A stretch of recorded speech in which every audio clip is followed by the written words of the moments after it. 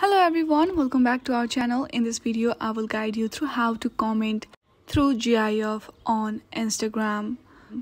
To do this, first of all, open your Instagram application and then select the post in which you want to do comment. Then go through the comment section.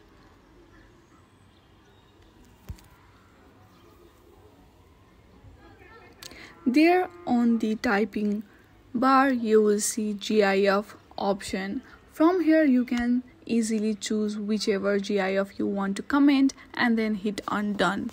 If this option is not available in your phone, then go through the app store you have in your device.